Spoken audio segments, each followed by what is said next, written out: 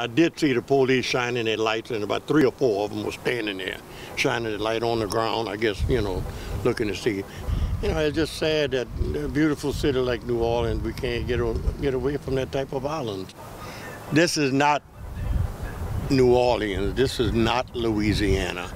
We are fun-loving people, and we encourage tourists, regardless of where you're from.